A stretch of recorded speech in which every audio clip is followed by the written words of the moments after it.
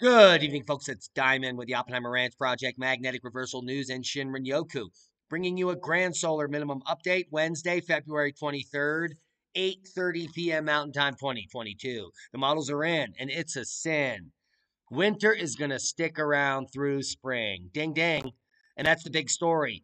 Locations in the last 24 hours, hundreds of record lows dropping in the Northwest. Keep calm. It is boom time.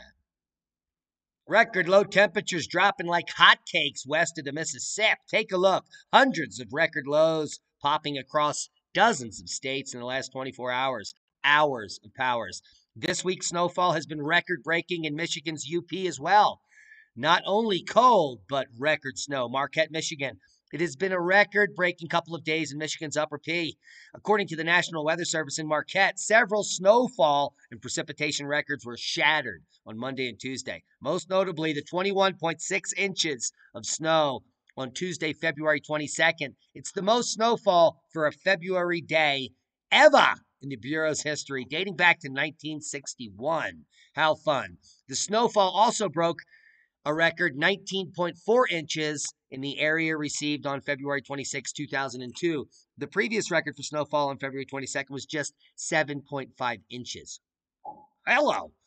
So, big numbers and big records toppling in the UFP. I didn't know that was an area where you could break records. Now, storm socks Duluth, crashes mount as snow piles up in the Twin Cities. We're talking Minneapolis, St. Paul, and several suburbs have declared snow emergencies. This guy looks stoked. Back-to-back winter storms battered a large swath of Minnesota for 2 days, have left thousands digging out from a foot or more of snow, particularly in Duluth, where more than 17 inches of snow had piled up Monday on Park Point and just south of downtown. The northern Minnesota city and towns along the North Shore were also bracing for another 5 to 7 inches of snow Tuesday before the twin storms were set to wind down early Wednesday. Now, cold temps break records in Denver. Avalanche warnings issued for Colorado mountains. Denver has been, well, it's so woke, it's disgusting, but they've been screaming and clamoring about how warm it is and global warming, this and that, and they're breaking record after record. Record snow now, record cold. The cold weather this week has broke 2 Denver records that have stood for more than 100 years. And it will stick around for the next couple of days. Denver set a new record low maximum temperature for February 22nd of just 8 degrees, breaking the old record of 13 by a nickel. And that was set in 1913. Now, Wednesday's low temperature of -7 broke the old record for February 23rd of -4, going all the way back to 1899. That is chilly. Significant snow to hit Massachusetts after the global warmists. Shut up, Al. Get in your home. After record high temperatures hit, significant snow and record snow could hit Massachusetts. After record warmth, snowstorm could hit Maine. Also, it's insane. And after record breaking temps, we could see 6 to 12 inches of snow in the Boston area. Hello. Could be another record. Let's check the models. I love it when a plan comes together. Al's being silent. All right, let's walk the models through. Here is your February 23rd. And you can see that system is starting to fire up in Arkansas, just where we said it was days ago, and that's going to start moving east. But not after the system here in the Four Corners drops more snow down in the Four Corners region, including western New Mexico and eastern and southern Arizona. Now, take a look up the Cascades. What happens as this storm moves east, another storm dumps down into the Cascades. Now, the eastern storm is going to pick up speed on Friday. This is your Friday right here, where you're going to have heavy snow in southern Missouri, southern Illinois, southern Indiana, moving into Ohio. Ohio could be seeing some significant totals, as well as eastern Pennsylvania, northern New Jersey, the Catskill region, Berry, most of Massachusetts, Connecticut, Rhode Island, hello, southern New Hampshire, southern Vermont. It's insane. It's going to be quite a significant event for the end of February. And then that storm's going to start to dump down heavy totals into the Cascades through the end of March. See it happening here. And then we have the first week of March blizzards to contend with. Looks like maybe another northeast storm through an Alberta Clipper here, bringing some heavy snow to the ski regions there. And then a southern storm bringing more snow to Pennsylvania, maybe mid-Appalachians. We'll have to see. These are so far out that, well, March is looking quite snowy in the east. Winter storm to impact central and eastern U.S. Heavy rain from Arkansas into the Ohio Valley. Currently, a variety of winter weather hazards will impact the southern plains into the Ohio Valley through Thursday night and the Northeast Mid Atlantic Thursday night through Friday. Damaging ice accumulations may cause power outages, tree damage, and dangerous travel from North Texas, the nexus of the Schmexus, through the mid Mississippi Valley. Heavy rain may cause flooding in parts of the lower Mississippi, Tennessee, and Ohio's. We have winter storm watches and warnings throughout the Midwest, all the way down through the South, Texas, the nexus of the Schmexus, going all the way down towards Brownsville. Hard freeze warnings all the way down through Southern California. So in the foothills of the Sierras, hard freeze all the way up in the Northeast, and flash flood warnings. Wow, take a look down here through the Ohio River Valley into West Virginia, Kentucky, through the all the way to the Mississippi. So click on your county if you're worried about what's happening. Clearly. Japanese ski resort shuts down lifts due to too much snow. They've gotten so much snow, the snow has met the lifts, and they can't even turn them on.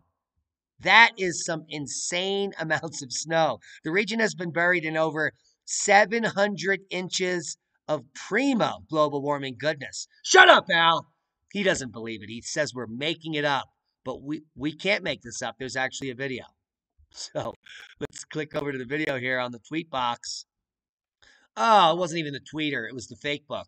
And it's just a picture. Foiled again. Now, China's gas prices soar to record highs as cold wave drains supplies. Summer chills strike Tasmania, and hundreds of low temperatures fall across the U.S. We showed you that graphic in the opening picture here. Take a look at northern mountains area of Guangdong, China. The winter is particularly cold south of China, experiencing a cold wave for over a month. And snow in Fujian province, South China today for the first time in over a decade. Some friends have been here 16 years or more and have never seen snow in Fujian. It's a subtropical climate, a very odd occurrence in the Fujian province. I love saying that. Say it with me, Fujian. Now, summer chill strikes Tasmania. Cap Allen's inbox is full of anecdotal reports that Australia is experiencing an unusually nippy summer. Well, I hope you have the right t-shirt on. Summer cold spell in #Tasmania. The little town of Liawani, located 155 meters, it'll drop to minus 3.5 C on the 22nd of February. That's chilly. Brrr! Australia is beginning to cool in line with the rest of the planet. The data clearly shows that yet government agencies such as the BOM, which is full of, well, bomb, continue to do everything in their power to skew the stats. And we're going to get to that in a minute. Willie Soon, a good friend of mine and one of the top climatologists in the world, emailed me earlier today and said I had to share a press release that they just got out here. So we're going to get that to you in just a moment. I think it might be coming up in just a few minutes. Seismic update. Let's start with the Pacific Northwest Seismic Network. We've titillated you with this site before, and many people don't know how easy it is to monitor volcanic threats in our region. And, well, you can see Mount St. Helens has been on quite a flurry for the last 30 days and there has been a lull for about 4 days, but an uptick, and, well, more earthquakes have been occurring. And let's just get you some higher resolution pictures here of the region. That's the region the Pacific Seismic Network covers. And Rainier's up here and near Olympia. And you can see Mount St. Helens down here. You can see both of these mountains from either of the mountains. I've been throughout this region. It is gorgeous. So if you have a chance to get out there, I implore you to get out there. But what we're looking at now is Mount St. Helens seismic swarm. It has been decreasing, and that's good news. But what it means is that what has happened over the last month is an emplacement of magma under Mount St. Helens. So if we have some more space weather, potentially along KP0 time, this volcano may rapidly awaken. So we're going to keep a close eye on that. And you can do the same here at the Pacific Northwest Seismic Network. We'll leave you links below. Ho, ho. Worldwide seismic update. No quakes of note. We have some interesting 5.1 here in Japan up at the surface. Nothing significant. Potentially some blood echoes here. No, that's at the surface. Blood echo there, 4.4. The surface expression, 4.2 potentially. And nothing significant going on here. Oh, hello! 5.5. 26 kilometers west-southwest of Santa Rosa del Sur in Colombia. I bet you the cocaine is shaking out there. Now, worldwide volcano news update. Bunga volcano. We reported on this the other day. I hope you watch all of our videos because you'd be up to speed. But now, 24 hours after we were the first to report it in the entire world, others are picking up what we've put down. Bunga volcano, a 4.9 earthquake, continuous inflation since 2015. What does it mean? It means that this volcano will erupt. Guaranteed. When? It's anyone's guess. But we've had quite a big spike up here in activity in a new 4.9, and it looks like an overall trend upwards in the last year of seismicity. But according to Christian Jonstita from the Iceland Met Office, reported on her Twitter account that a volcano tectonic earthquake with magnitude 4.9 occurred beneath the caldera, which we reported on 2 days ago. GPS tiltimeter and all seismic data confirm that the volcano continues to inflate since 2015, and such ground deformation episodes are nothing unusual and can vary for decades without eruption. Or not. That's what they left out. So, I added the or not. Now, White Island volcano in New Zealand took the flesh off of many people that are still alive, is emitting ash, well, and creating fear, I'm sure, if they're watching this. Geysering activity formed mud pit crater, and the whole toxic steaming hellhole, well, probably never should have had tourists there to begin with. You with me? Positive things. Ding dings. Tiny nano. Shut up, Al! Tiny nanosat aims to spot volcanic eruptions from space before they happen. And are you hungry? Get your nachos, because nachos flew to space aboard the 17th Cygnus resupply mission for the space station on Saturday, February 19th, after it ejected the package before it reached its final destination. Now, nachos are delicious, especially with the right cheese and maybe some jalapenos. But a new sensor aims to send information about volcanic activity and air quality from a tiny satellite as swiftly as possible to help speed up the response to eruptions. And it's nachos.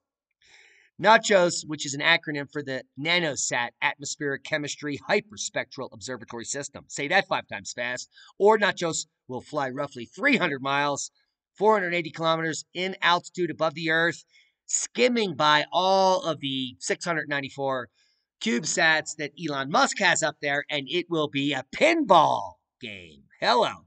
Nachos flew to space on the 17th Cygnus cargo resupply mission that arrived at the International Space Station Monday, February 21st. And interestingly enough, if all goes well, Nachos could herald in the future of Earth observing systems tasked at looking for air quality changes in small regions, including cities, neighborhoods, or power plants. But the biggest thing it's up there for, once operational, the tiny satellite should be able to pick up gases in regions as small as 0.15 square miles. That's tiny, teeny tiny.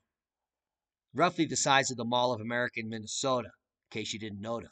Now, Nachos will thus be the smallest and highest resolution instrument looking for sulfur dioxide, nitrogen dioxide, and other gases that can kiss our asses in the form of volcanic eruptions. So, a big boom.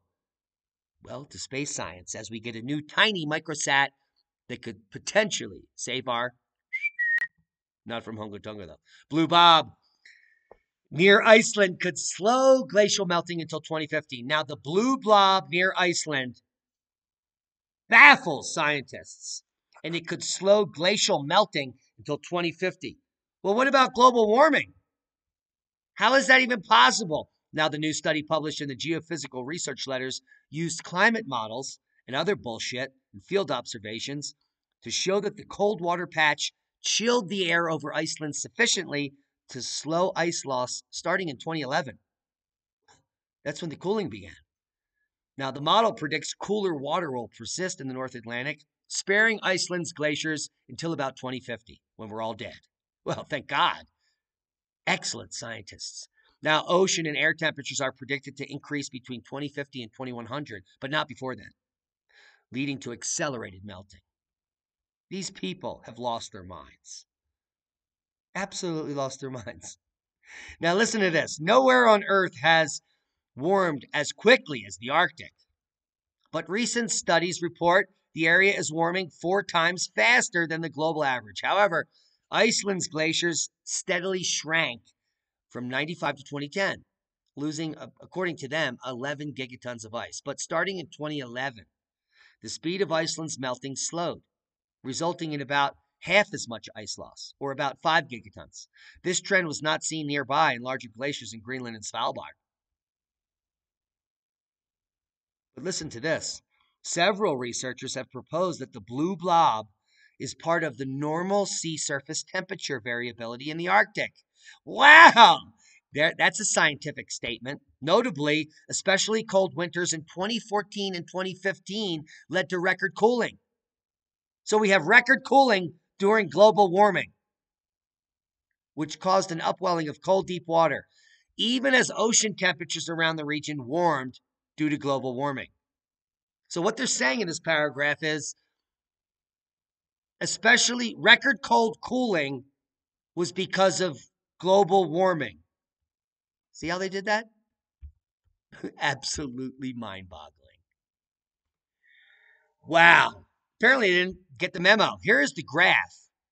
The only graph you need to see. This is NOAA and NCDC. This is the reported monthly temperatures and CO2 levels going back to 1895. Now, these are the accepted numbers of all climatologists worldwide.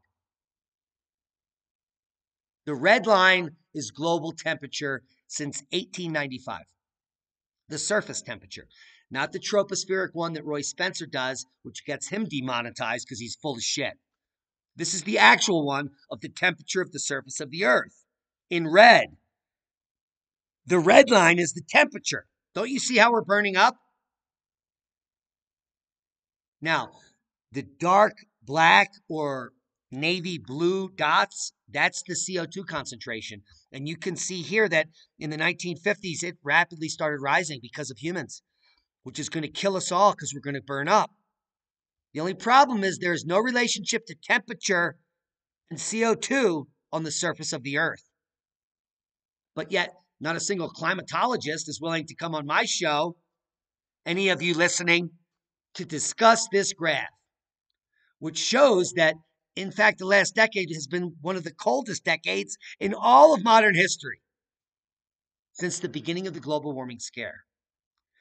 And there is no connection between CO2 and temperature whatsoever. Temperature is the red line, CO2 is the blue line, and climatologists, global warmists claim that the blue line here controls the red line. Can someone please explain to me the relationship here, because I don't see it. And I've been a scientist for now going on 4 decades. All I hear are crickets. Now, Willie Soon sent me this morning, and this may be part of the problem. One of the top astrophysicists, physical scientists, and experimenters, journal article writers, Willie Soon, one of the top speakers worldwide. Everybody loves this guy.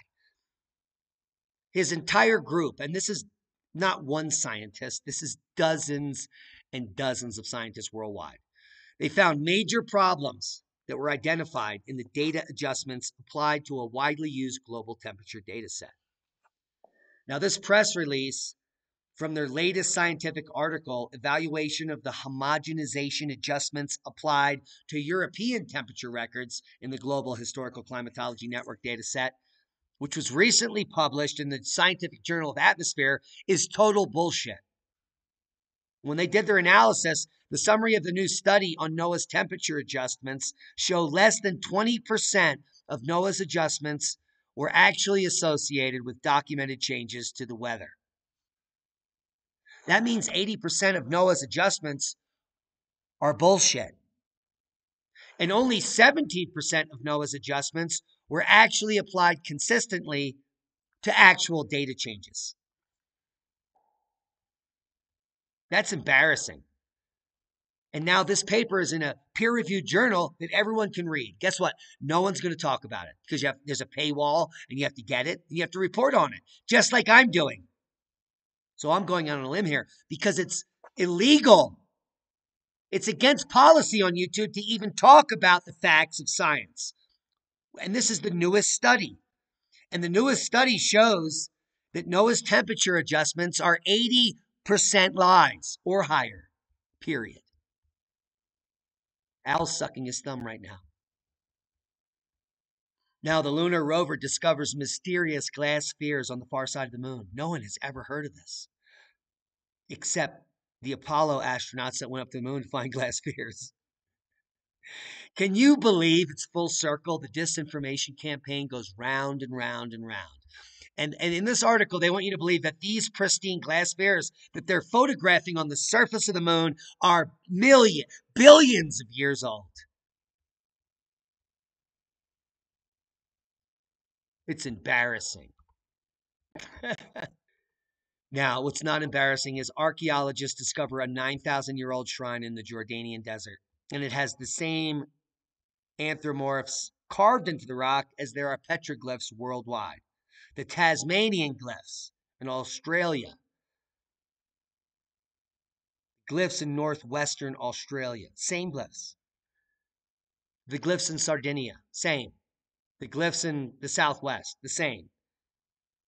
Worldwide, the same information. And no, it's not a bunch of kids making graffiti in the desert. Trust me on this one. And this has been picked up by dozens of news sources in the last 24 hours.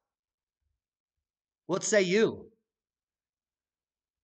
Children's graffiti worldwide that are all exactly the same? From a group of humans that don't have written language? Yeah, that's what they do. Or did they see something so ominous in the night sky that they recorded it like a giant penis with 2 eyeballs and a nose? That's a boom. To knowledge. Proper prior planning prevents piss poor performance. In a dystopian world where we leak you information because that's what we have to do. The money funders and the controllers of the narrative, they want to censor us. They want to censor everyone that's bringing the truth to the table. You need to decide. Stick with the winners. Subscribe to the channel if you haven't. Share this with like-minded people. Become a Patreon. Support our work. We're on dozens of platforms. We cannot be removed. We will always exist as long as the sun does not prevent it. Be safe. We love you. That's a boom.